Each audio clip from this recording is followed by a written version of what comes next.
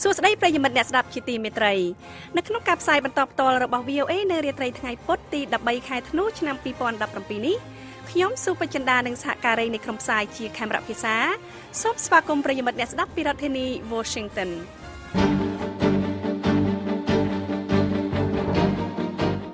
ជាកិច្ចចាប់ផ្ដើមលោកឈឹមសុមេតនិងលោកភីសុភាដានឹងនាំមកជូនដើមរឿងព័ត៌មានសំខាន់ៗនៅរាត្រីនេះលោកដឹក Jones ខាងគណៈបកប្រជាធិបតេយ្យមានជ័យជំនះនៅក្នុងការបោះឆ្នោតព្រឹទ្ធសភាសហរដ្ឋអាមេរិកក្នុងរដ្ឋ Alabama លោកហ៊ុនសែនថារដ្ឋាភិបាលមានថវិកាគ្រប់គ្រាន់សម្រាប់រៀបចំការបោះឆ្នោតជនជាប់សង្ស័យជាអ្នកបំផ្ទុះគ្រាប់បែកក្នុងបូរី New York ត្រូវចាប់ប្រកាន់ពីបទប្រព្រឹត្តភេរវកម្មរដ្ឋមន្ត្រីការបរទេសអាមេរិកថាសហរដ្ឋអាមេរិកត្រៀមខ្លួនរួចរាល់ក្នុងការចាប់ផ្ដើមការចរចាជាមួយកូរ៉េខាងជើងដោយមិនមានការដាក់លក្ខខណ្ឌទុកជាមុន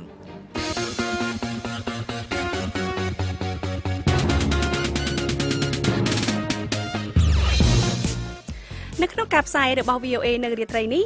យើងខ្ញុំមានសេចក្តីរាយការណ៍អំពីសមាជិកសភាអាមេរិកកំពុងសម្លឹងមើលទណ្ឌកម្មបន្ថែមទៀតប្រឆាំងនឹងរដ្ឋាភិបាលលោកហ៊ុនសែនកញ្ញាកឹមមនោវិជ្ជាដែលកំពុងតែគៀងគររកការគ្រប់គ្រងនៅសហរដ្ឋអាមេរិកបានអំពាវនាវយ៉ាងដូចនេះថាចឹងខ្ញុំសូមទុកឱកាសនេះទៅដល់បងប្អូនប្រជាពលរដ្ឋខ្មែរក្នុងប្រទេសឲ្យបងប្អូនពិចារណាតើបងប្អូនធ្វើយ៉ាងណាដើម្បីឲ្យគេយល់ឲ្យគេដឹងពីឆន្ទៈរបស់បងប្អូនហើយបងប្អូនចង់បានអ្វីព្រោះឥឡូវនេះពិភពលោកកំពុងតែចង់ឮពីបងប្អូនសេចក្តីរាយការណ៍អំពីអាមេរិកបន្តស្នើកម្ពុជាឲ្យបញ្ឈប់ការបង្ក្រាបផ្នែកនយោបាយហើយនឹងសេចក្តីរាយការណ៍អំពីកូនស្រីលោកកឹមសុខាសូមឲ្យអាមេរិកបង្កើនការគៀបសង្កត់លើរដ្ឋាភិបាលរបស់លោកហ៊ុនសែនលោកអ្នកនាងនឹងបានស្ដាប់សេចក្តីរាយការណ៍ទាំងនេះក្រោយព័ត៌មានអន្តរជាតិដែលផ្សាយផ្ទាល់ដោយលោកឈឹមសុមេតនិងលោកភីសុភាដាសូមអញ្ជើញលោកសុមេតជាមុនអរគុណលោក Doug Jones ខាងគណៈបកប្រជាធិបតេយ្យបានទទួលជ័យជំនះក្នុងការបោះឆ្នោតពិសេសដើម្បីបំពេញអាសនៈទំនេរមួយក្នុងព្រឹទ្ធសភាសហរដ្ឋអាមេរិកដែលតំណាងរដ្ឋ Alabama ក្នុងផ្នែកខាងត្បូងសហរដ្ឋអាមេរិកដែលមនុស្សចាស់អ្នកឃើញថាជាដំណើរថយក្រោយមួយនៃគណៈបកសាធារណរដ្ឋនិងជាការស្ដីបន្ទោសមួយដល់ប្រធានាធិបតីត្រឹមដែលបានគាំទ្រលោក Roy Moore បេក្ខជនខាងគណៈបកសាធារណរដ្ឋដែលមានបញ្ហាដោយសារមានការចាប់ប្រកាន់ជាច្រើនអំពីអកប្បកិរិយាមិនសមរម្យខាងផ្លូវភេទនៅក្រៅយុទ្ធនាការឃោសនាបោះឆ្នោតយ៉ាងតឹងតែងក្រុមអ្នកបោះឆ្នោតបានគាំទ្រលោក Jones ច្រើនជាងលោក Moore ដោយមានចំនួន49កណ្ដោសញ្ញា 9% គាំទ្រលោក Jones ហើយ48កណ្ដោសញ្ញា 4% ទៀតទ្រទ្រង់លោក Moore លទ្ធផលនៃការបោះឆ្នោតនេះមានន័យថាក្នុងខែមករានៅពេលដែលលោក Jonesស្បត់សច្ចាប្រណិធានចូលកាន់អំណាចក្នុងព្រឹទ្ធសភាសហរដ្ឋអាមេរិកចំនួនភាគច្រើននៃគណៈបកសាធារណរដ្ឋនៅក្នុងព្រឹទ្ធសភាដែលមានកៅអី100និងមានតិចជាងមុនដោយគណៈបកសាធារណរដ្ឋមាន91កៅអីហើយគណៈបកប្រជាធិបតេយ្យមាន49អាសនៈហើយការនេះធ្វើឲ្យប្រធានាធិបតី Trump មានការពិបាកច្រើនជាងមុនក្នុងការធ្វើឲ្យសម្រេចរបៀបវារៈរបស់គាត់លោក Jones បានមានប្រសាសន៍ទៅកាន់ក្រុមអ្នកគាំទ្រលោកដែលអបអរសាទរនៅក្នុងសន្ទរកថាទទួលជាចំណាស់មួយកាលពីយប់ខាងគេថាយើងបានបង្ហាញឲ្យឃើញមិនមែនតែនៅក្នុងរដ្ឋ Alabama តែប៉ុណ្ណោះទេតែបានបង្ហាញដល់ប្រទេសយើងនៅវិធីដែលយើងអាចរួបរวมគ្នាបានផងដែរលោកបាននិយាយដែរថាព្រឹទ្ធសភាមានការងារច្រើនត្រូវធ្វើអំពីបញ្ហាសំខាន់ៗដែលប្រទេសកំពុងប្រឈមដោយមានរួមបញ្ចូលការថែទាំសុខភាពការងារនិងសេដ្ឋកិច្ចនៅក្នុងការប្រជុំរ៉ាលីរបស់លោកផ្ទាល់លោក Moore មិនបានទទួលស្គាល់បរាជ័យរបស់លោកនៅឡើយទេ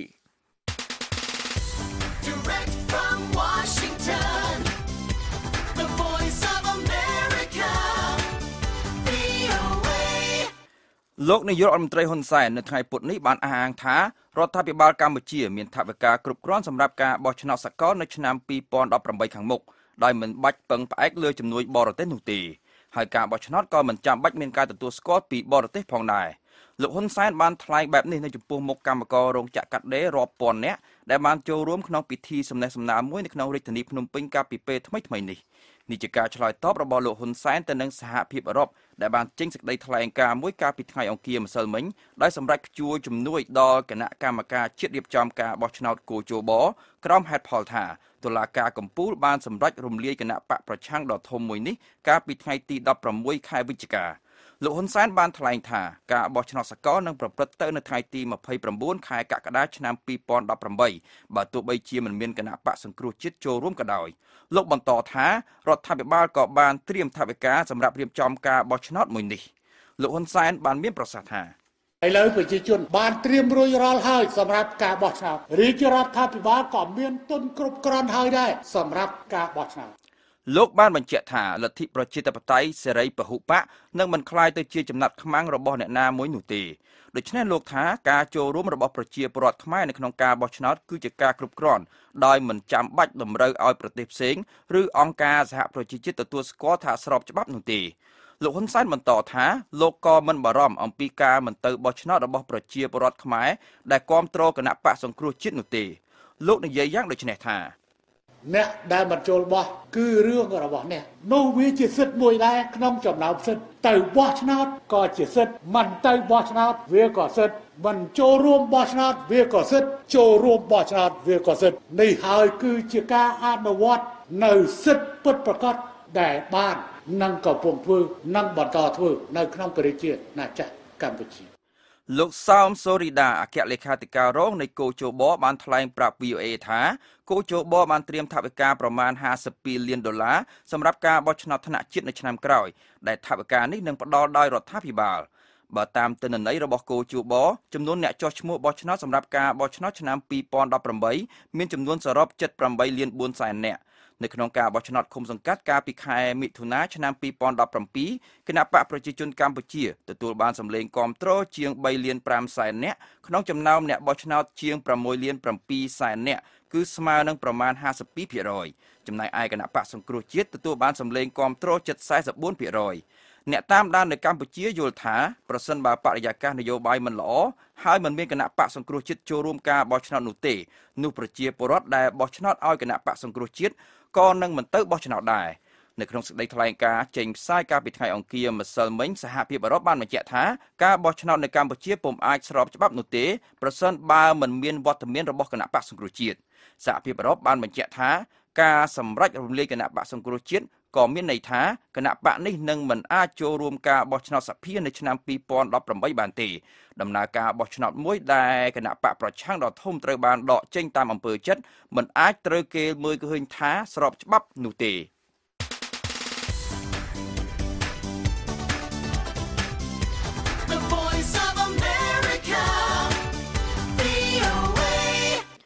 អស់លោកអ្នកកំពុងស្ដាប់ការផ្សាយព័ត៌មានដោយផ្ទាល់ពីបន្ទប់ផ្សាយសម្លេងលេខ10របស់ VOA ពីរដ្ឋធានី Washington មន្ត្រីផ្នែកប្រឆាំងនឹងភេរវកម្មជាន់ខ្ពស់ម្នាក់នៅក្នុងប្រទេសបង់ក្លាដេសបាននិយាយនៅថ្ងៃពុធនេះថាបរិសុទ្ធដែលបានត្រូវចាប់ប្រកាន់ថាបានបំផ្ទុះគ្រាប់បែកបំពង់ភាសាអង់គ្លេសហៅថា pipe bomb នៅក្នុងប្រព័ន្ធរទេះភ្លើងក្រោមដីនៃបរិយាញូវយ៉កហាក់ដូចជាគ្មានចំណងតាក់ទងជាមួយក្រុមជនសកម្មប្រយុទ្ធទេលោក Monirul Islam បាននិយាយថាអ្នកសង្កេតការអ្នកស៊ើបអង្កេតបានសម្ភាសប្រពន្ធនិងឪពុកម្ដាយឈ្មោះអាកាយតអ៊ូឡាជាផ្នែកមួយនៃការស៊ើបអង្កេតរបស់ពួកគេឈ្មោះអ៊ូឡាអាយុ27ឆ្នាំមានកំណត់ត្រូវចេញបង្ហាញខ្លួនជាលើកដំបូងរបស់គាត់នៅថ្ងៃពុធនេះមួយថ្ងៃក្រោយពីរដ្ឋអាជ្ញាសហព័ន្ធសហរដ្ឋអាមេរិកបានប្រកាសចាប់ការចោទប្រកាន់ពីបទភេរវកម្មប្រឆាំងនឹងគាត់អាជ្ញាធរនិយាយថាការវាយប្រហារដោយជនអន្តោប្រវេសន៍បង់ក្លាដេសរូបនេះបានត្រូវបំផុសគំនិតដោយពួករដ្ឋអ៊ីស្លាម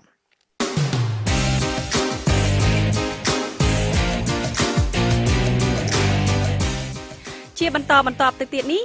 VOA មានសេចក្តីរាយការណ៍អំពីសមាជិកសភាអាមេរិកកំពុងសម្លឹងមើលទណ្ឌកម្មបន្ថែមទៀតប្រឆាំងនឹងរដ្ឋាភិបាលលោកហ៊ុនសែនសេចក្តីរាយការណ៍អំពីអាមេរិកបន្តស្នើកម្ពុជាឲ្យបញ្ឈប់ការបង្ក្រាបផ្នែកនយោបាយហើយនៅក្នុងការផ្សាយរយៈពេល30នាទីចុងក្រោយយើងខ្ញុំមានសេចក្តីរាយការណ៍អំពីកូនស្រីលោកកឹមសុខាសូមឲ្យអាមេរិកបង្កើនការគៀបសង្កត់លើរដ្ឋាភិបាលរបស់លោកហ៊ុនសែន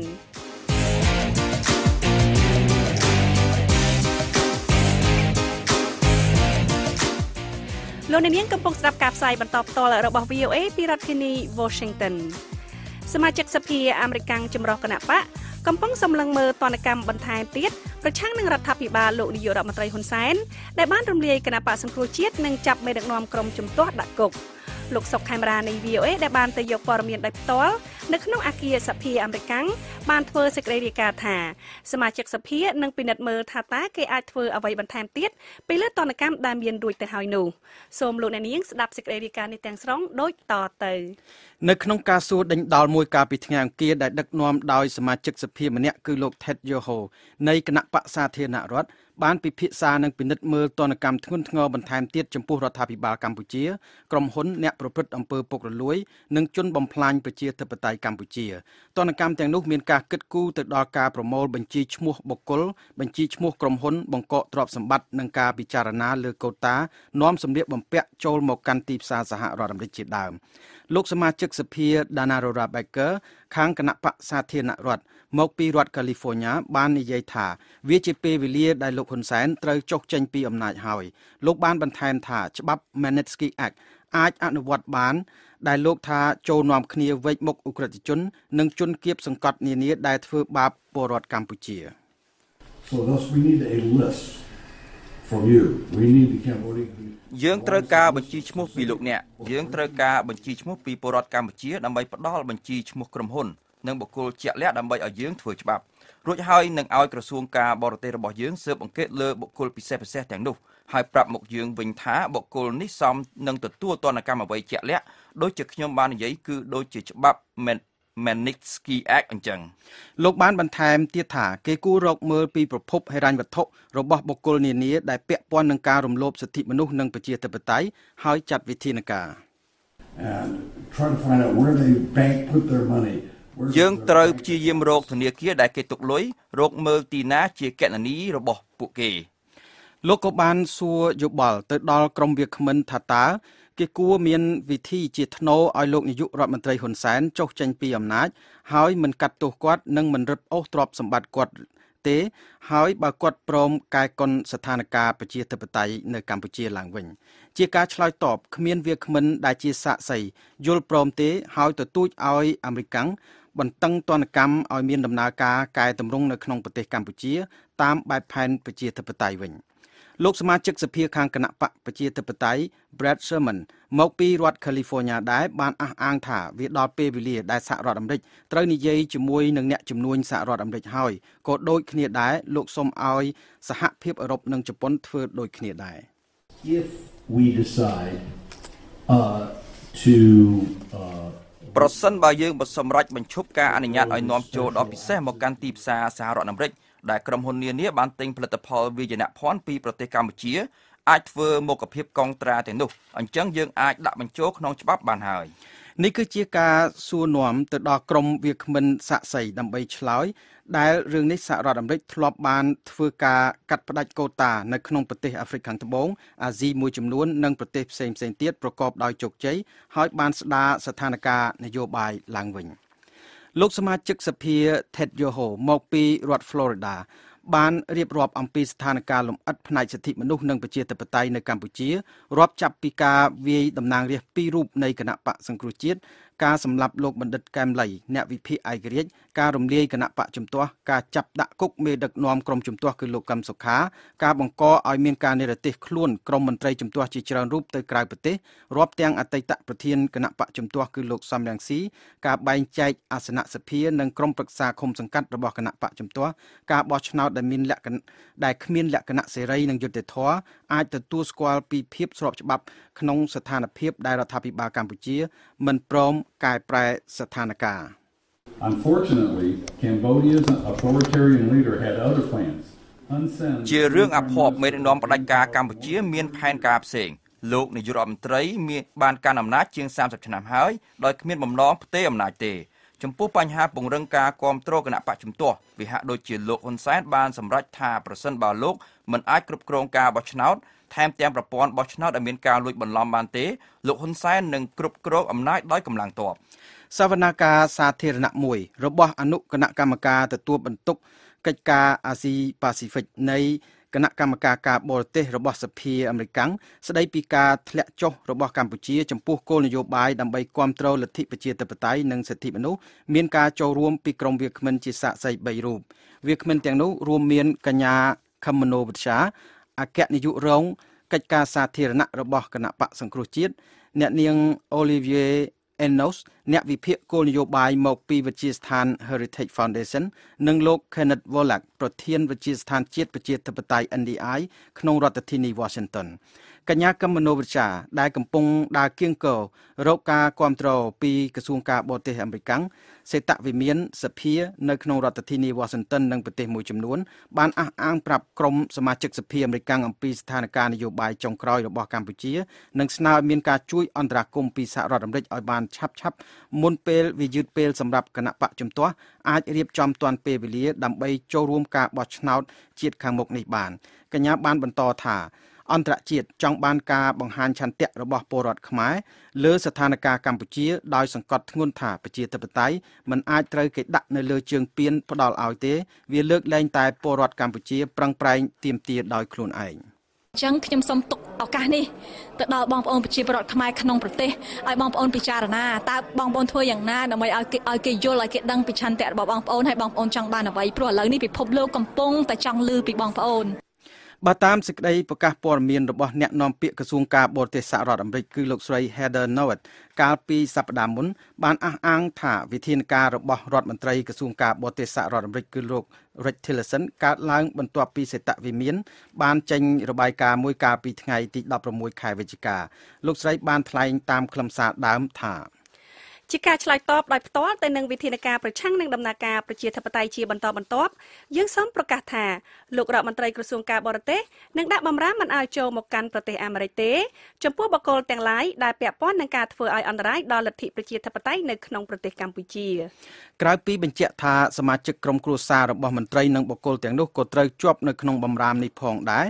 សេចក្តីថ្លែងការណ៍របស់អ្នកនាំពាក្យក្រសួងការបរទេសដដែលបាននិយាយថាវិធានការរបស់រដ្ឋាភិបាលលោកនាយករដ្ឋមន្ត្រីហ៊ុនសែនដែលរំលាយគណៈបកជំទាស់ដ៏សំខាន់ជាងគេហើយរារាំងមិនអោយចូលរួមនៅក្នុងការបោះឆ្នោតចាប់ដាក់គុកមេដឹកនាំគណៈបកជំទាស់គឺលោកកឹមសុខារដ្ឋបិទក្រមសង្គមស៊ីវិលគៀបសង្កត់ក្រុមបណ្ដាញព័ត៌មានឯករាជ្យគឺផ្ទុយនឹងសន្ធិសញ្ញាសន្តិភាពទីក្រុងប៉ារីសឆ្នាំ1991សេចក្តីថ្លែងការណ៍នោះបានបន្ថែមអំពីវិធានការបន្ទាប់ទៅទៀតនៅពេលដែលគ្មានការរីកចម្រើនក្រៅពីការដកហូតជំនួយផ្នែកបោះឆ្នោតនិងបញ្ជាក់ពីការមិនទទួលស្គាល់ភាពស្របច្បាប់ដល់រដ្ឋាភិបាលកម្ពុជាប្រសិនបើរដ្ឋាភិបាលមិនកែប្រែស្ថានភាពឲ្យត្រឡប់ទៅជាធម្មតាវិញដែលគេរំពឹងចង់ឃើញកើតឡើងនៅខែមករាឆ្នាំ2018លោក Kenneth Volak ប្រធានវិទ្យាស្ថានជាតិប្រជាធិបតេយ្យ NDI បានគាំទ្រដល់រដ្ឋាភិបាលសហរដ្ឋអាមេរិកដែលបានដកជំនួយផ្នែកបោះឆ្នោតពីរដ្ឋាភិបាលកម្ពុជាដោយសារស្ថានភាពកម្ពុជាគ្មានការកែប្រែហើយថាក៏គ្មានរដ្ឋាភិបាលណាមួយដែលកើតចេញមកត្រូវទទួលបានការគាំទ្រអំពីភាពស្របច្បាប់ដែរSo to actually provide funding for the organization of elections ដូច្នេះការផ្ដល់ថវិកាដល់គណៈកម្មការជាតិរៀបចំការបោះឆ្នោតមិនមែនជារឿងសមរម្យទេ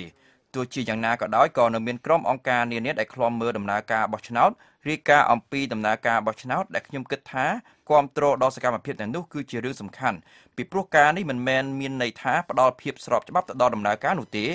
តែវានឹងជួយដល់ក្រុមអង្គការទាំងនោះឲ្យចែករំលែកព័ត៌មានអំពីដំណើរការបោះឆ្នោតមិនគ្រាន់តែដល់ពលរដ្ឋកម្ពុជាទេតែថែមទាំងដល់សហគមន៍អន្តរជាតិផងដែរ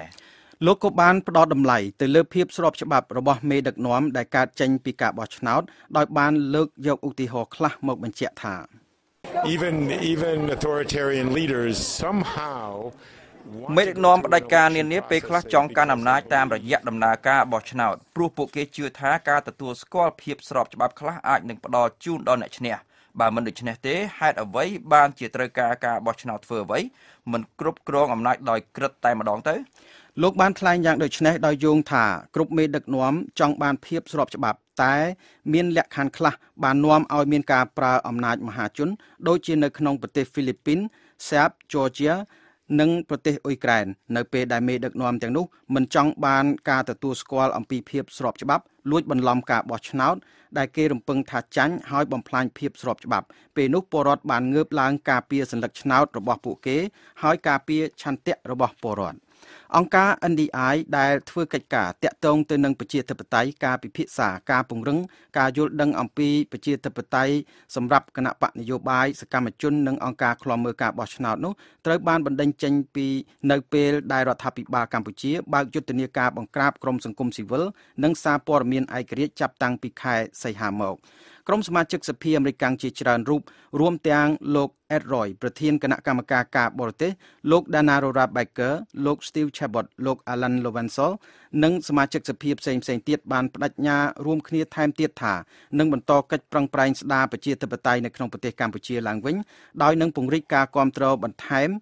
ពីសហភាពអឺរ៉ុបជប៉ុននិងប្រទេសនានានៅក្នុងតំបន់អាស៊ីទៀតលោក Ted Yoho ប្រធានអនុគណៈកម្មការទទួលបន្ទុកតំបន់អាស៊ីប៉ាស៊ីហ្វិកដោយសមាជិកសភាផ្សេងទៀតបានអះអាងដែរថាលោកនឹងប្រមូលព័ត៌មាននានារួចនឹងសម្រេចជាក្រោយដែលលោករំពឹងថានៅដើមឆ្នាំ2018ខាងមុខនេះនឹងមានលទ្ធភាពជាទណ្ឌកម្មថ្មីៗកើតឡើងប្រសិនបើរដ្ឋាភិបាលកម្ពុជាមិនផ្លាស់ប្ដូរគោលជំហរក្រុមសមាជិកសភាខ្លះបានអះអាងថាពួកគេនៅឈរជាមួយនឹងពលរដ្ឋកម្ពុជាមិនមែនឈរនៅខាងរដ្ឋាភិបាលកម្ពុជារបស់លោកហ៊ុនសែនឡើយរាយការណ៍ផ្ទាល់ពីរដ្ឋធានី Washington ខ្ញុំសុកខេមរា VOA កាន់ទីក្រុងភ្នំពេញលោកឧបការីរងរដ្ឋមន្ត្រីការបរទេសអាមេរិក Patrick Murphy បានបង្ហាញជំហរចង់បានទំនាក់ទំនងល្អប្រសើររវាងកម្ពុជានិងសហរដ្ឋអាមេរិកនិងបានស្នើឲ្យរដ្ឋាភិបាលខ្មែរពិចារណាស្ដារស្ថានភាពឡើងវិញឲ្យដូចស្ថានភាពនៅមុនយុទ្ធនាការបង្ក្រាបនយោបាយយ៉ាងជ្រាលជ្រៅនាពេលថ្មីៗនេះលោកអូនឆេងប៉នៃ VOA មានសេចក្តីរាយការណ៍ពីរាជធានីភ្នំពេញដូចតទៅបន្ទាប់ពីបានចាត់វិធានការមួយចំនួនដាក់រដ្ឋបាលទីក្រុងភ្នំពេញសហរដ្ឋអាមេរិកនៅថ្ងៃពុធនេះបានអំពាវនាវសារជាថ្មីដល់រដ្ឋាភិបាលកម្ពុជាឲ្យពិចារណាឲ្យបានគត់មុតក្នុងការបត់ត្រឡប់ក្រោយមកវិញទៅរកគន្លងលទ្ធិប្រជាធិបតេយ្យក្រោយពីការបង្ក្រាបលើក្រុមសម្ព័ន្ធនយោបាយជំទាស់សង្គមស៊ីវិលនិងសារព័ត៌មានឯករាជ្យធំៗនាពេលថ្មីៗនេះក្នុងដំណើរទស្សនកិច្ចដែលឥតព្រៀងទុករបស់លោកមកកាន់រាជធានីភ្នំពេញនាសប្តាហ៍នេះលោក Patrick Murphy ឧបការីរងរដ្ឋមន្ត្រីក្រសួងការបរទេសអាមេរិកទទួលបន្ទុកកិច្ចការតំបន់អាស៊ីអាគ្នេយ៍បាននិយាយថាក្នុងនាមជាប្រទេសជាមិត្តដែលជាហត្ថលេខីនៃកិច្ចព្រមព្រៀងទីក្រុងប៉ារីសនៅពេលដែលអាមេរិកនិយាយថាខ្លួនមានក្តីបារម្ភខ្លួនមានករណីកិច្ចក្នុងការចាត់វិធានការនៅរាល់ការវិលថយក្រោយនៃដំណើរការប្រជាធិបតេយ្យនៅកម្ពុជា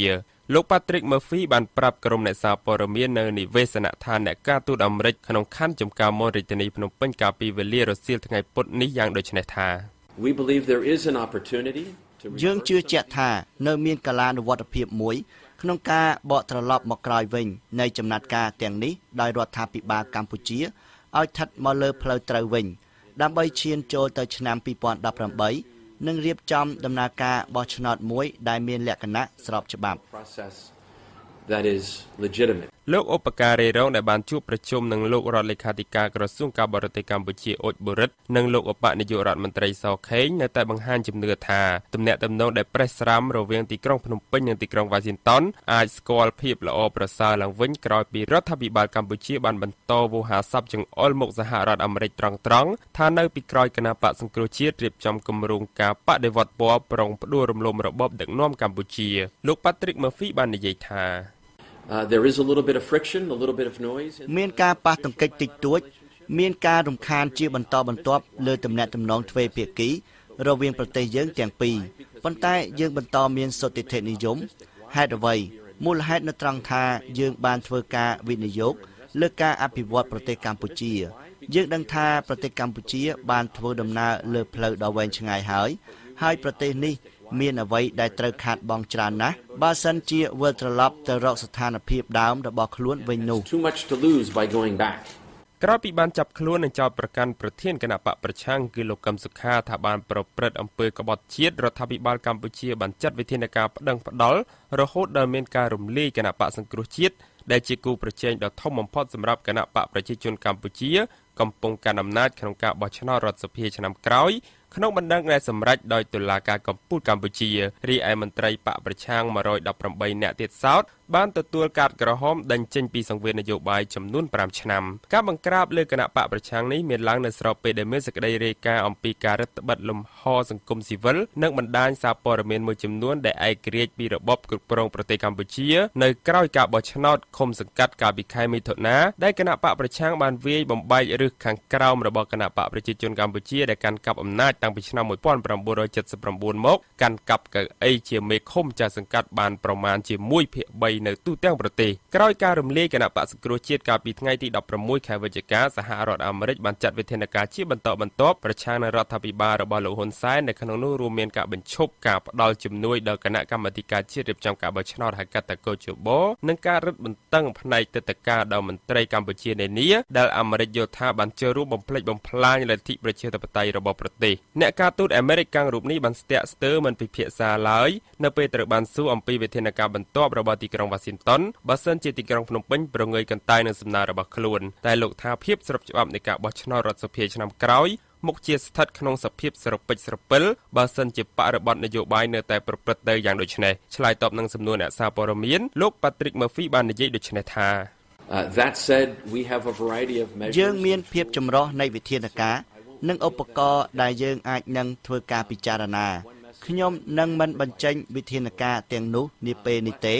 ប៉ុន្តែសាររបស់យើងដែលយើងបានផ្ដល់ដល់កម្ពុជានោះគឺថាការត្រឡប់ក្បាលថយក្រោយបែបនេះនៃលទ្ធិប្រជាធិបតេយ្យរបស់ប្រទេសបាននាំឲ្យភាពស្របច្បាប់នៃដំណើរការបោះឆ្នោតដែលនឹងមកដល់នាពេលខាងមុខឲ្យស្ថិតក្នុងគ្រោះហានិភ័យ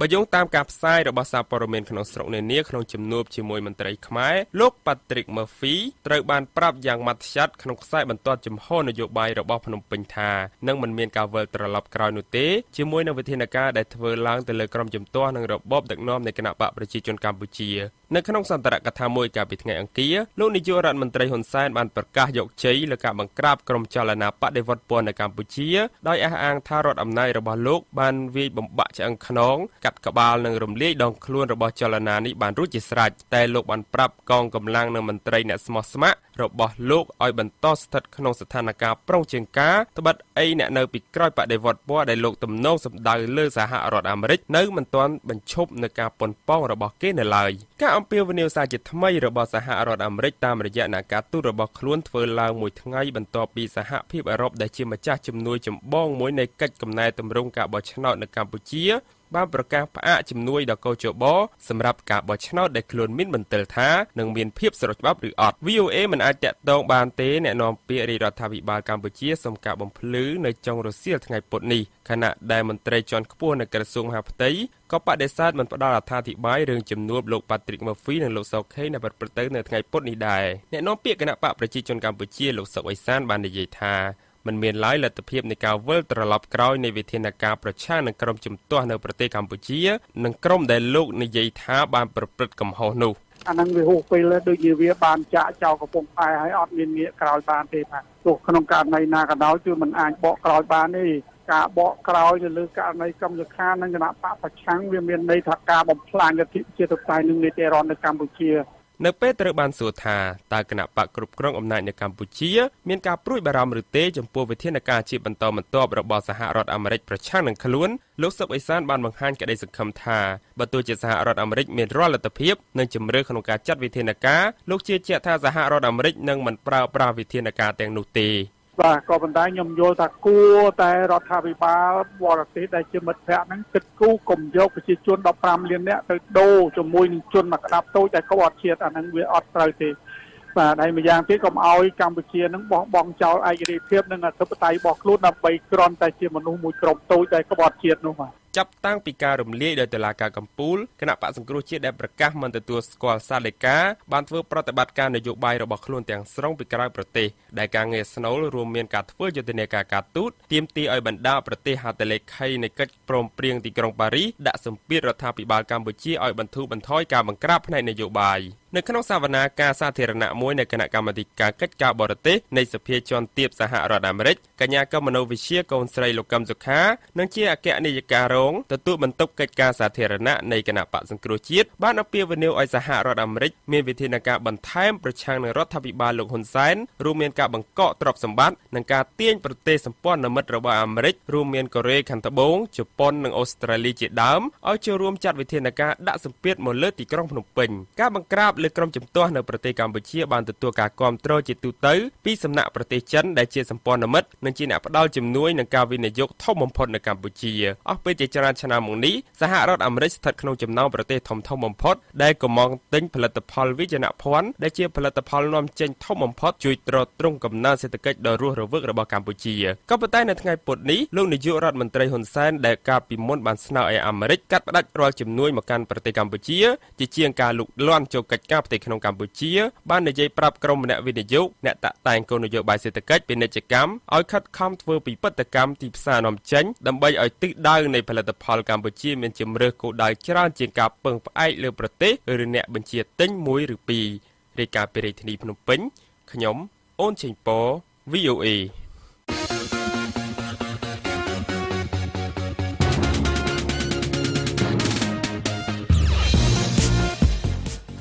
លោកអ្នកនាងជាទីមេត្រីនៅក្នុងការផ្សាយរយៈពេល30នាទីចុងក្រោយជាបន្តទៅទៀតនេះក្រោយព័ត៌មានលើកទី2យើងខ្ញុំមានសេចក្តីរាយការណ៍អំពីកូនស្រីលោកកឹមសុខាសូមឲ្យអាមេរិកបង្កើនការគៀបសង្កត់លើរដ្ឋាភិបាលរបស់លោកហ៊ុនសែន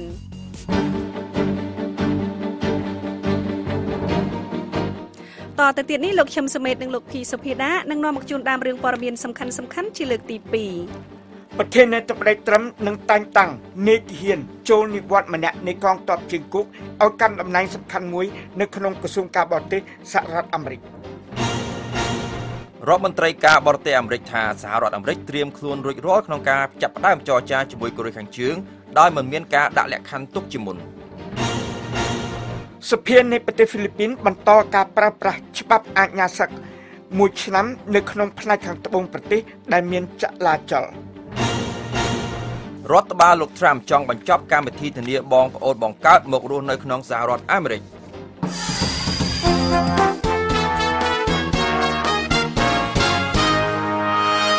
លំដាប់តទៅទៀតនេះលោកឈឹមសមេតនិងលោកភីសុភាដានឹងជូនព័ត៌មានទាំងស្រុងសូមអញ្ជើញលោកសមេតអរគុណប្រធានាធិបតីសហរដ្ឋអាមេរិក Donald Trump គ្រោងនឹងតែងតាំងលោកស្រី Andrea Thompson ឲ្យកាន់តំណែងជាអនុរដ្ឋមន្ត្រីក្រសួងការបរទេសទទួលបន្ទុកការត្រួតត្រាសភាវុធនិងសន្តិសុខអន្តរជាតិនៅពេលបច្ចុប្បន្ននេះលោកស្រី Thompson បម្រើការជាទីប្រឹក្សាពិសេសម្នាក់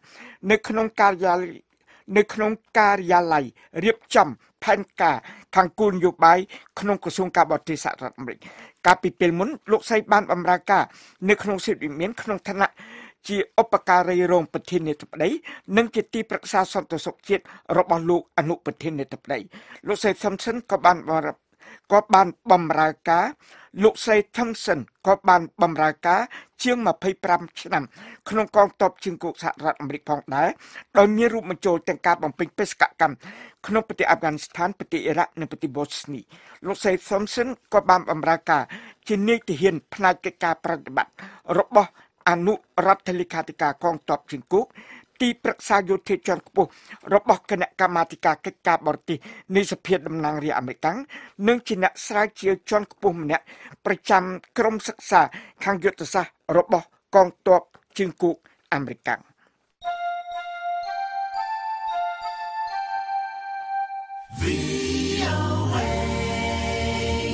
រដ្ឋមន្ត្រីការបរទេសសហរដ្ឋអាមេរិកលោក Rex Tillerson កាលពីថ្ងៃអង្គារម្សិលមិញបានស្នើឲ្យមានការចាប់ផ្ដើមការចរចាជាមួយនឹងប្រទេសកូរ៉េខាងជើងដោយមិនមានការដាក់លក្ខខណ្ឌជាមុនប៉ុន្តែស្របពេលជាមួយគ្នានោះដែរក៏បានស្នើឲ្យប្រទេសចិនបង្កើនការដាក់សម្ពាធលើរដ្ឋាភិបាលក្រុងព្យុងយ៉ាងដែលក្នុងនោះមានទាំងការហាមឃាត់ទាំងស្រុងចំពោះការនាំចេញប្រេងទៅកាន់ប្រទេសកូរ៉េខាងជើងស្របពេលដែលភាពតានតឹងកាន់តែកើនឡើងនៅឧបទ្វីបកូរ៉េ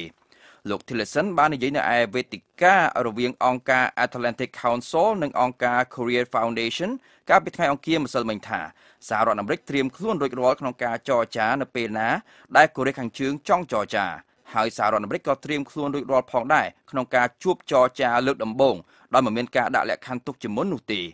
លោកបានបន្ថែមថាមុនពេលការចរចាអាចចាប់ផ្ដើមបានស្ថានភាពត្រូវតែស្ងប់ស្ងាត់ជាមុនសិនបើមិនដូច្នោះទេវានឹងមានការលំបាកខ្លាំងជាទីបំផុតក្នុងការមានកិច្ចពិភាក្សាមួយប្រកបដោយផ្លែផ្កា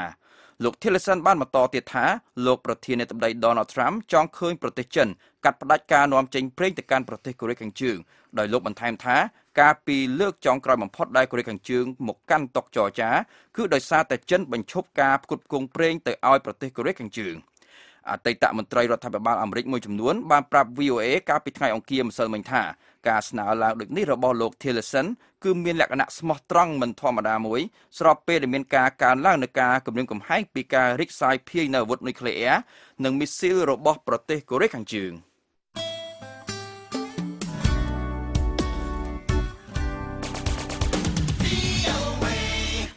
ប្រធានាធិបតីហ្វីលីពីន Rodrigo Duterte បានទទួលការយល់ព្រមខាងនីតិបញ្ញត្តិដើម្បីបន្តការប្រើប្រាស់ច្បាប់អាញាសឹកមួយឆ្នាំទៀតនៅក្នុងតំបន់មីនដាណាវនាប៉ែកខាងត្បូងប្រទេសដែលពួកជនសកម្មប្រយុទ្ធអ៊ីស្លាមបានឡោមព័ទ្ធកាលពីពេលមុននេះក្នុងឆ្នាំនេះសម័យប្រជុំរួមគ្នាមួយនៃសភាប្រទេសហ្វីលីពីនបានបោះឆ្នោតនៅថ្ងៃពុធនេះដោយសម្លេងឆ្នោតគាំទ្រ240ទល់នឹង27ជំទាស់ដើម្បីផ្ដល់អំណាចឲ្យលោក Duterte បន្តប្រើប្រាស់ច្បាប់អាញាសឹករហូតដល់ថ្ងៃទី31ខែធ្នូឆ្នាំ2018ប្រធានាធិបតីហ្វីលីពីនរូបនេះបានដាក់កំហិតច្បាប់អាញាសឹកក្នុងតំបន់នោះកាលពីខែឧសភានៅក្រោយកងកម្លាំងបះបោរវាយកបានទីក្រុង Marawi ហើយបានប្រព្រឹត្តដោយកម្រោលចូលដោយបានដិតផ្ទះសម្បែងព្រះវិហារគឺសាសនានិកាយកាតូលិកនិងចាប់មនុស្សច្រើនអ្នកធ្វើជាចំណាប់ខ្មាំងផងដែរកងកម្លាំងរដ្ឋាភិបាលហ្វីលីពីនបានវាយបណ្ដេញពួកជនសកម្មប្រយុទ្ធចេញពីក្រុងនេះនៅក្រៅមានការប្រយុទ្ធគ្នា5ខែដោយមានរួមបញ្ចូលទាំងយុទ្ធនាការទម្លាក់គ្រាប់បែកផងដែរដែលបានបណ្ដាលឲ្យមនុស្សជាង 1000 នាក់បាត់បង់ជីវិតហើយបានធ្វើឲ្យក្រុងនេះខ្ទាំសឹងតែទាំងស្រុង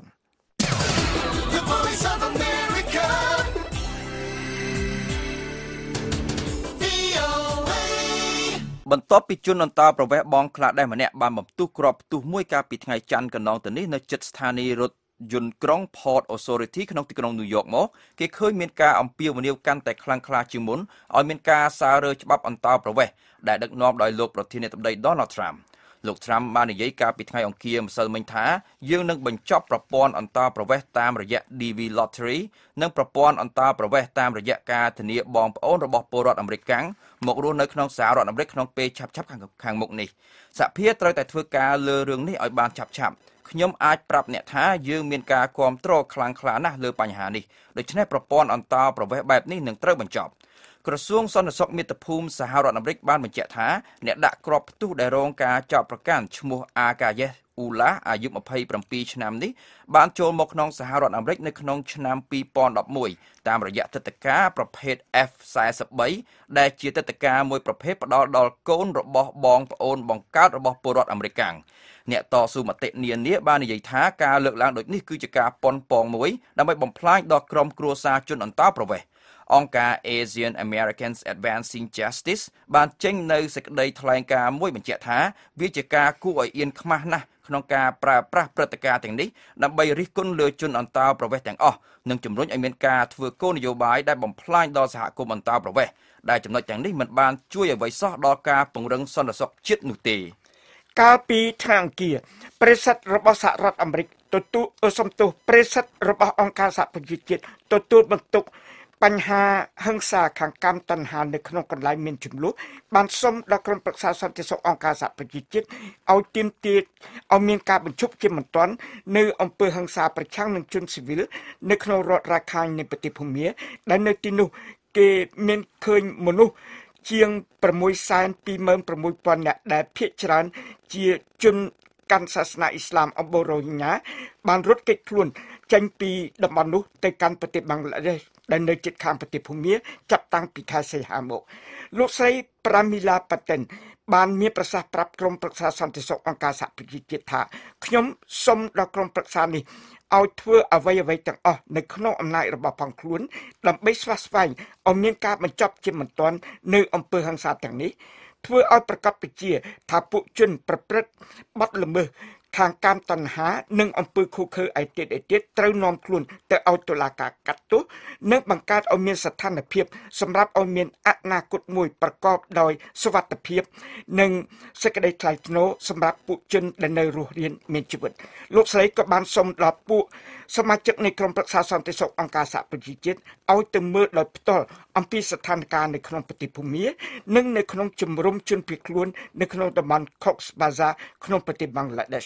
លោកស្រី Patton ក៏បានមានប្រសាសន៍ ដែលថាអាជ្ញាធរនៃប្រទេសភូមាបានអញ្ជើញលោកស្រីឲ្យទៅបំពេញទស្សនកិច្ចនៅក្នុងទីក្រុង Naypyidaw នៅទីក្រុង Rangoon នៅពេលបន្ទាប់មកទៀតនៅក្នុងសប្តាហ៍នេះគឺចាប់តាំងពីថ្ងៃទី14រហូតដល់ថ្ងៃទី16ខែធ្នូដែលនៅទីនោះលោកស្រីគ្រងនឹងជួបជាមួយលោកស្រីអង្សានស៊ូជីមេដឹកនាំតាមព្រឹត្តិន័យនៃប្រទេសភូមានិងជួបជាមួយពួកមេដឹកនាំនឹងជាមួយពួកមន្ត្រីយោធានិងសន្តិសុខសំខាន់នៃប្រទេសភូមាផងដែរ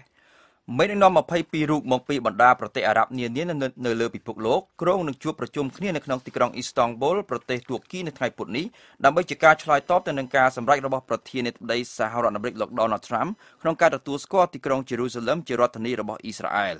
ការជួបប្រជុំគ្នានេះធ្វើឡើងស្របពេលដែលមានភាពចលាចលនៅក្នុងបណ្ដាប្រទេសនៅតំបន់មជ្ឈិមបូព៌ាកំពុងតែបន្តកើតឡើងនិងស្របពេលដែលមានការកើនឡើងនៅការរិះគន់លើវិធានការរបស់លោក Trump ដូចនេះកិច្ចប្រជុំនេះនឹងធ្វើឡើងក្រោមអធិបតីភាពរបស់អង្គការ Organization of the Islamic Conference ដែលហៅកាត់ថា OIC ដែលជាអង្គការមានប្រទេសចំនួន57ជាសមាជិកប្រទេសទួរគីនាពេលបច្ចុប្បន្ននេះជាប្រធានអង្គការ OIC នេះហើយកិច្ចប្រជុំបន្ទាន់នេះត្រូវបានស្នើឡើងដោយប្រធានាធិបតីទួរគី Recep Tayyip Erdogan ខណៈដែលនាយករដ្ឋមន្ត្រីខ្មែរលោកហ៊ុនសែនកំពុងបង្ហាញពីមោទនភាពរបស់លោកក្នុងការដឹកនាំកម្ពុជាពីប្រទេសហែកហួរដោយសង្គ្រាមរហូតដល់មានការអភិវឌ្ឍមកដល់សប្តាហ៍ថ្ងៃនេះក្រុមមន្ត្រីរបស់គណៈបកប្រឆាំងបានកំពុងធ្វើសកម្មភាពតស៊ូមតិនៅខាងក្រៅប្រទេសទាមទារឲ្យលោកហ៊ុនសែនបើកលំហប្រជាធិបតេយ្យឡើងវិញពោលគឺឲ្យរដ្ឋាភិបាលទីក្រុងភ្នំពេញត្រូវតែដោះលែងលោកកឹមសុខានិងអនុញ្ញាតឲ្យមានវត្តមានគណៈបកសង្គ្រោះជាតិក្នុងការបោះឆ្នោតឆ្នាំ2018លោកហុលរស្មីនៃ VOA រាយការណ៍ពីរាជធានីភ្នំពេញដូចតទៅកញ្ញាកឹមមនោវិជ្ជាកូនស្រីច្បងរបស់លោកកឹមសុខាមេដឹកនាំគណៈបកប្រឆាំងបានស្នើឲ្យសហរដ្ឋអាមេរិកបង្កើនការគៀបសង្កត់លើរដ្ឋាភិបាលទីក្រុងភ្នំពេញដើម្បីធ្វើឲ្យមានប្រក្រតីឡើងវិញនៃដំណើរការលទ្ធិប្រជាធិបតេយ្យនៅកម្ពុជាក្រោយការរំលាយចោលគណៈបកសង្គ្រោះជាតិដោយអំណាចតុលាការកាលពីពាក់កណ្ដាលខែវិច្ឆិកាឆ្នាំ2017ក្នុងការផ្ដល់សក្ខីកម្មទាក់ទិននឹងស្ថានភាពនយោបាយក្នុងប្រទេសកម្ពុជាធ្វើឡើងចំពោះមុខអនុគណៈកម្មាធិការទទួលបន្ទុកកិច្ចការបរទេសរបស់សភាសហរដ្ឋអាមេរិកកាលពីថ្ងៃទី12ខែធ្នូឆ្នាំ2017កញ្ញាកឹមមនោវិជ្ជាអគ្គនាយករងទទួលបន្ទុកកិច្ចការសាធារណៈនៃអតីតគណៈបកសង្គ្រោះជាតិបានពណ៌នាអំពីព្រឹត្តិការណ៍ចុងក្រោយនៃនយោបាយនៅកម្ពុជាកញ្ញាបានលើកឡើងអំពីការរំលាយគណៈបកសង្គ្រោះជាតិកាលពីថ្ងៃទី16ខែវិច្ឆិកានឹងការចាប់ខ្លួនឪពុករបស់កញ្ញាគឺលោកកឹមសុខាទាំងយប់កណ្ដាលអាធ្រាត្រខណៈដែលលោកនៅមានអភ័យឯកសិទ្ធិសភាការរារាំងមិនឲ្យមន្ត្រីបកប្រឆាំងចំនួន118នាក់ធ្វើនយោបាយនិងការដកចេញក្រុមប្រឹក្សាឃុំសង្កាត់ប្រមាណ 5000 នាក់ដែលបានជាប់ឆ្នោតហើយនឹងការបង្ក្រាបលើបណ្ដាញព័ត៌មានឯករាជ្យអង្គការសង្គមស៊ីវិលនិងជាពិសេសនោះគឺការធ្វើឃាតលោកកែមលីអ្នកវិភាគនយោបាយដ៏លេចធ្លោមួយរូបកញ្ញាកឹមមនោវិជ្ជាបានថ្លែងអំណរគុណចំពោះវិធានការផ្សេងដែលសហរដ្ឋអាមេរិកបានធ្វើកាលពីពេលកន្លងមកដើម្បីស្ដារលទ្ធិប្រជាធិបតេយ្យនៅកម្ពុជាតែដើម្បីឲ្យរដ្ឋាភិបាលលោកនាយរដ្ឋមន្ត្រីហ៊ុនសែនងាកមករកគន្លងត្រឹមត្រូវនៃការអនុវត្តលទ្ធិប្រជាធិបតេយ្យពេញលេញនោះកញ្ញាកឹមមនោវិជ្ជាបានស្នើដល់សហរដ្ឋអាមេរិកឲ្យដាក់ពេលកំណត់មួយជាមួយរដ្ឋាភិបាលកម្ពុជាដើម្បីទាញដំណើរការប្រជាធិបតេយ្យឲ្យវិលមករកភាពដើមឡើងវិញកញ្ញាកឹមមនោវិជ្ជាដែលកំពុងស្វែងរកការគាំទ្រពីក្រមមន្ត្រីរបស់អាមេរិកបានថ្លែងយ៉ាងដូចនេះ It is very important to place a deadline with the Cambodian government. វាសំខាន់ខ្លាំងណាស់ដែលត្រូវដាក់ពេលកំណត់ជាមួយរដ្ឋាភិបាលកម្ពុជាប្រសិនបើរដ្ឋាភិបាលកម្ពុជាមិនទាញស្ថានភាពឲ្យទៅរកភាពដើមវិញឲ្យបានឆាប់តាមតែអាចធ្វើបាននោះទេខ្ញុំជឿថាសហរដ្ឋអាមេរិកត្រូវតែចាត់វិធានការបន្ថែមទៀតមន្ត្រីរបស់គណៈបកប្រឆាំងរូបនេះបានលើកឡើងអំពីវិធានការបន្ថែមទៀតដែលរដ្ឋាភិបាលសហរដ្ឋអាមេរិកអាចធ្វើបានដើម្បីរៀបចំឡើងវិញនៃប្រព័ន្ធប្រជាធិបតេយ្យនៅកម្ពុជាវិធានការទាំងនោះរួមមានការដាក់ទណ្ឌកម្មខាងហិរញ្ញវត្ថុលើមន្ត្រីរដ្ឋាភិបាលកម្ពុជាដែលត្រូវបានរកឃើញថាបានបំផ្លាញដំណើរការប្រជាធិបតេយ្យការព្យួររាល់ជំនួយដល់ចំណុចស្នូលនៃរដ្ឋាភិបាលកម្ពុជាក្នុងនោះមានជំនួយពាក់ព័ន្ធនឹងកិច្ចការសន្តិសុខការបន្តជួយកម្មវិធីគាំទ្រលទ្ធិប្រជាធិបតេយ្យដល់សង្គមស៊ីវិលជាពិសេសគឺក្រុមដែលមានសកម្មភាពក្នុងកិច្ចការបោះឆ្នោតការពិនិត្យមើលលក្ខណៈសម្បត្តិនៃការទទួលបានកម្មវិធីអនុគ្រោះពាណិជ្ជកម្មហៅកាត់ថា GSP ការសម្របសម្រួលប្រទេសដែលមានទឹកចិត្តដូចគ្នា ដូចជាប្រទេសជប៉ុនសហភាពអឺរ៉ុបអូស្ត្រាលីនិងកូរ៉េខាងត្បូងដើម្បីប្រើប្រាស់ឥទ្ធិពលរបស់ពួកគេអំពាវនាវឲ្យរដ្ឋាភិបាលកម្ពុជាទាញស្ថានភាពឲ្យមករកភាពដើមវិញនិងការបញ្ចុះបញ្ចូលឲ្យហត្ថលេខីនៃកិច្ចព្រមព្រៀងសន្តិភាពទីក្រុងប៉ារីសពិនិត្យរាល់ការរំលោភដោយរដ្ឋាភិបាលកម្ពុជាលើកិច្ចព្រមព្រៀងនេះនិងលើកជាអនុសាសន៍ឲ្យមានការឆ្លើយតបរួមជាលក្ខណៈសកលចំពោះការវាយប្រហាររបស់រដ្ឋាភិបាលកម្ពុជាមកលើកិច្ចព្រមព្រៀងនេះនៅក្នុងការផ្ដល់សក្ខីកម្មចុងក្រោយកញ្ញាកឹមមនោវិជ្ជាដែលជាសមាជិកគណៈអចិន្ត្រៃយ៍មួយរូបរបស់អតីតគណៈបកសង្គ្រោះជាតិថ្លែងបន្ថែមថាសហរដ្ឋអាមេរិកមានទូនាទីធំមួយក្នុងការជួយប្រាប់ពិភពលោកថាលទ្ធិប្រជាធិបតេយ្យនៅតែបន្តកើតមានក្នុងប្រទេសកម្ពុជាទោះប្រទេសនេះស្ថិតក្នុងស្ថានភាពលំបាកខ្លាំងយ៉ាងណាក្តីDemocracy is very much possible and it can happen very soon. មានលទ្ធភាពជាច្រើនណាស់ដើម្បីឲ្យមានលទ្ធិប្រជាធិបតេយ្យហើយវាអាចកើតឡើងឆាប់ៗនេះសហរដ្ឋអាមេរិកមានតួនាទីធំមួយក្នុងការជួយប្រទេសកម្ពុជាប្រាប់អំពីរឿងរ៉ាវមួយដែលមានលក្ខណៈជំរុញទឹកចិត្តទៅពិភពលោកថាលទ្ធិប្រជាធិបតេយ្យនៅតែបន្តកើតមានកាលពីដើមខែធ្នូក្រសួងការបរទេសសហរដ្ឋអាមេរិកបានប្រកាសដាក់បំរាមទិដ្ឋាការលើមន្ត្រីរដ្ឋាភិបាលកម្ពុជាដែលធ្វើឲ្យខូចដល់ដំណើរការលទ្ធិប្រជាធិបតេយ្យនៅកម្ពុជា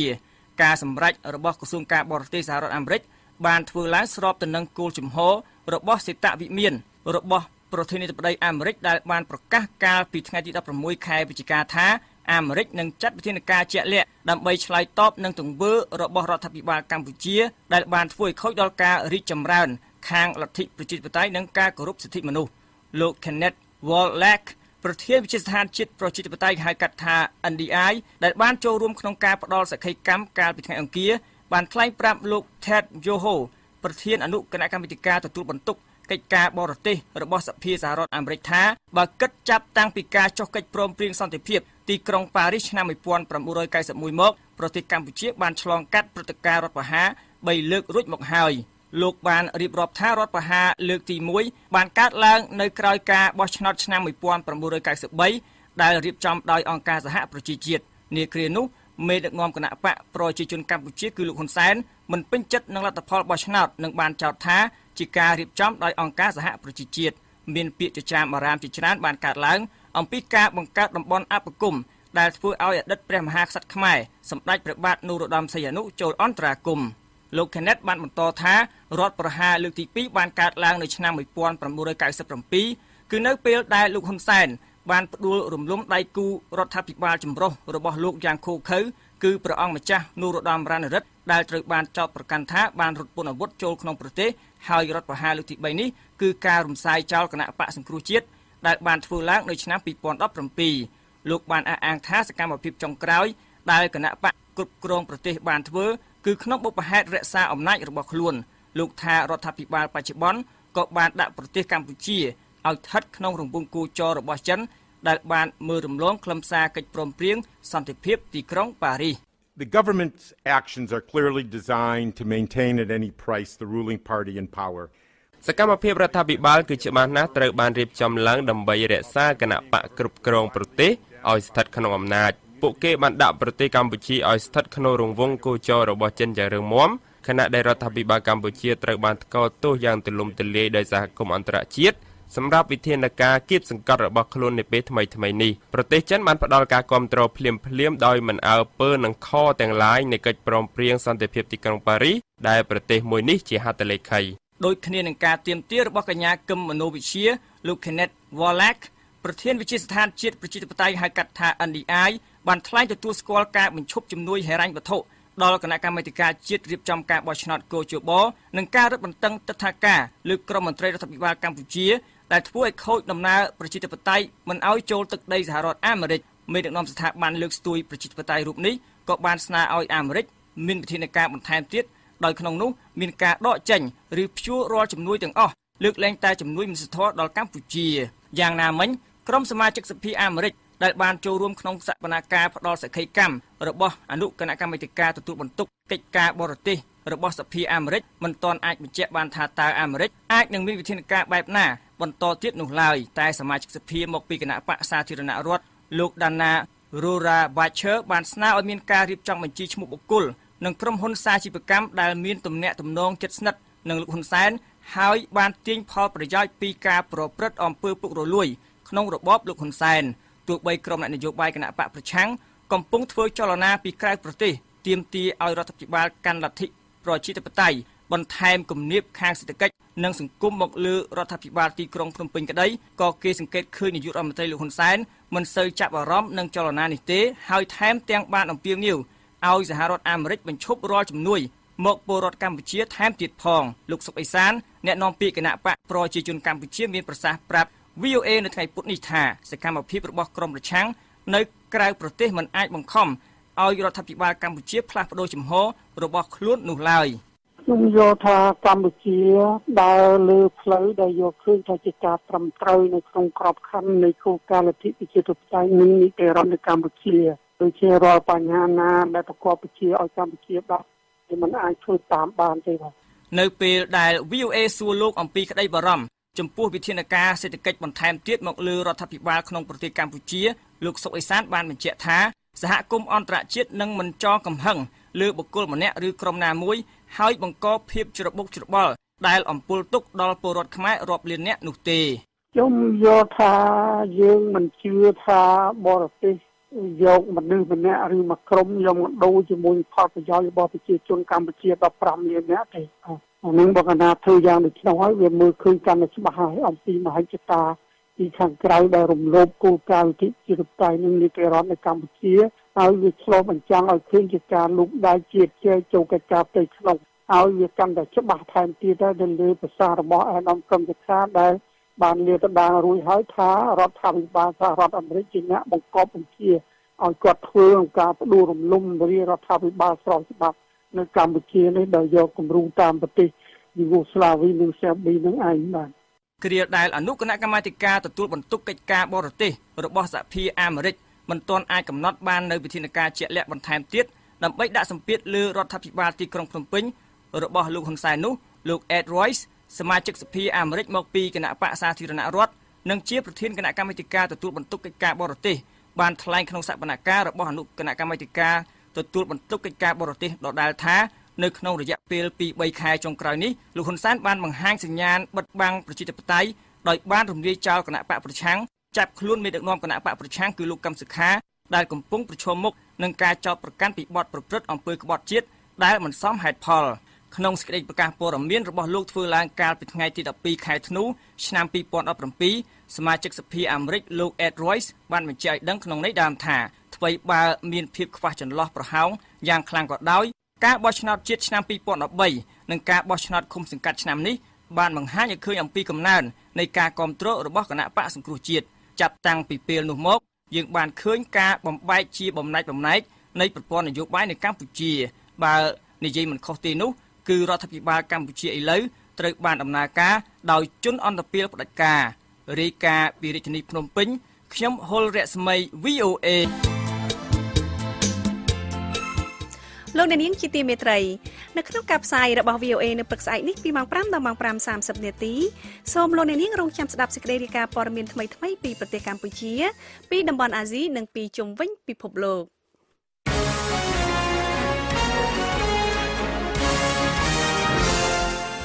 តទៅទៀតនេះលោកឈឹមសុមេតនឹងជូនព័ត៌មានអន្តរជាតិសង្ខេបបញ្ចប់សូមអញ្ជើញលោកសុមេតអរគុណប្រទេសចិនបានស្វាគមន៍សំណើមួយដោយលោក Rex Tillerson រដ្ឋមន្ត្រីក្រសួងការបរទេសសហរដ្ឋអាមេរិកដែលថាចង់ធ្វើការចរចាជាមួយនឹងប្រទេសកូរ៉េខាងជើងដោយគ្មានលក្ខខណ្ឌដំបូងទេសំណើនេះមានឡើងនៅពេលដែលភាពតានតឹងនៅក្នុងឧបទ្វីបកូរ៉េមានខ្លាំងឡើងហើយនៅពេលដែលលោកMoon Jae-in ប្រធានាធិបតីនៃប្រទេសកូរ៉េខាងត្បូងចាប់ផ្ដើមបំពេញទស្សនកិច្ច4ថ្ងៃរបស់លោកនៅក្នុងប្រទេសចិនថ្លែងនៅក្នុងសន្និសីទកាសែតជាទៀងទាត់មួយនៅថ្ងៃពុធនេះលោកលូកាំងអ្នកនាំពាក្យនៃក្រសួងការបរទេសចិនបាននិយាយថារដ្ឋាភិបាលក្រុងប៉េកាំងស្វាគមន៍ដល់កិច្ចខិតខំប្រឹងប្រែងទាំងអស់ដើម្បីបន្ធូរបន្ថយភាពតានតឹងនិងឧបត្ថម្ភផ្ចង់ផ្ដើមឲ្យមានការសន្ទនាគ្នាលោកលូកាំងបាននិយាយថាប្រទេសចិនបានស្នើរួចស្រេចហើយនៅសំណើមួយដែលមានឈ្មោះថាសំណើនៃការផ្អាកពីភាសាអង់គ្លេសហៅថា double suspension proposal ហើយយើងសង្ឃឹមថាសហរដ្ឋអាមេរិកនិងប្រទេសកូរ៉េខាងជើងអាចជួបគ្នានៅពាក់កណ្ដាលផ្លូវហើយចាត់វិធានការប្រកបដោយការមានន័យដើម្បីធ្វើឲ្យមានការសន្ទនាគ្នានិងការតាក់ទងគ្នាសំណើការផ្អាកពីនៃប្រទេសចិននិងសំណើដែលមានឈ្មោះថាផ្អាកដើម្បីផ្អាកភាសាអង់គ្លេសហៅថា freeze for freeze គឺថាសូមឲ្យប្រទេសកូរ៉េខាងជើងបញ្ឈប់ឬក៏ផ្អាកការពិសោធន៍បង្ហោះកាំជ្រួចមីស៊ីលផ្លោងរបស់ផងខ្លួននិងការពិសោធន៍ប៉ាម៉ាណូរបស់ផងខ្លួនហើយថាសហរដ្ឋអាមេរិកនិងប្រទេសកូរ៉េខាងជើងក៏ត្រូវតែបញ្ឈប់ការធ្វើសម្ពយុទ្ធយោធារបស់ពួកគេផងដែរ Voice of America VOA មានដឹកនាំកូរ៉េខាងជើងគីមយុងអ៊ុនបានគម្រាមកំហែងថានឹងផលិតអាវុធបរមាណុបន្ថែមទៀតដែលការគម្រាមនេះបានធ្វើឡើងចំពេលដែលរដ្ឋមន្ត្រីការបរទេសសហរដ្ឋអាមេរិកលោក Rex Tillerson កំពុងស្នើដល់រដ្ឋាភិបាលของព្យុងយ៉ាងឲ្យមានការពិភាក្សាទល់មុខគ្នាដើម្បីធ្វើឲ្យឧបទ្វីបកូរ៉េគ្មានអាវុធបរមាណុការលើកឡើងរបស់លោកគីមយុងអ៊ុននេះបានធ្វើឡើងក្នុងអំឡុងពេលសន្និសីទរយៈពេល2ថ្ងៃស្ដីពីអាវុធយុទ្ធភ័ណ្ឌដើម្បីអបអរដល់ជោគជ័យនៃគ្រាប់ផ្លោងមីស៊ីលឆ្លងទ្វីបដ៏មានឥទ្ធិពលបំផុតរបស់រដ្ឋាភិបាលของព្យុងយ៉ាងដែលមានឈ្មោះថាវ៉ាសុងលេខ15ទូរទស្សន៍ KRT របស់រដ្ឋាភិបាលកូរ៉េខាងជើងនៅថ្ងៃពុធនេះបានផ្សាយវីដេអូមួយដែលបង្ហាញពីលោកគីម យុងអ៊ុនថ្លែងសន្ទរកថានឹងផ្ដល់មេដាយដល់អ្នកវិទ្យាសាស្ត្រនិងមន្ត្រីផ្នែកមីស៊ីលនៅពេលបញ្ចប់សន្និសីទស្ដីពីអាវុធយុទ្ធភ័ណ្ឌនេះក្រុមគ្រួសារនៃជនដែលត្រូវគេចាប់ពង្រត់ក្នុងប្រទេសកូរ៉េខាងជើងមានអារម្មណ៍ថាសហគមន៍អន្តរជាតិបានបំភ្លេចពួកគេចោលទោះបីមានការកើនឡើងនៃការផ្ដោតរបស់អន្តរជាតិលើការរំលោភសិទ្ធិមនុស្សនៅក្នុងប្រទេសកូរ៉េខាងជើងក៏ដោយ